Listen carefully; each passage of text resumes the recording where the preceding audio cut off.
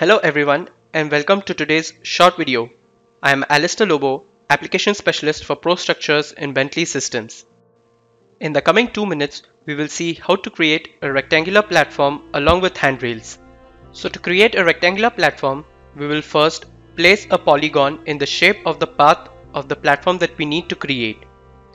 After this, you just need to navigate to the Create Platform tool that is in the Home tab. Click on the rectangular platform tool and then you will have three options. You need to select the first option of polygon as we have already created a path shape. Then you need to select the polygon, which will then prompt you to select a line to define the grid. After this, you need to select a point stating the origin.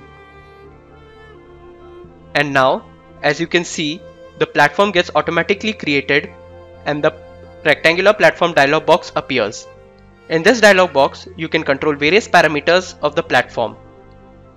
In the Handrails tab, you need to check on the handrail polygon so that it will create the guidelines to then place handrails along the platform. In the Assignments tab, you can set various parameters for the sorting of the components of the rectangular platform. Now, after creation of the platform, you need to go to the Handrail tool and then select the polyline that was created in the platform dialog to create the handrails. On selecting the line, the handrail gets automatically placed along the platform and the handrail dialog box gets opened. Here you can control various parameters of the handrails. So this is the end of the video.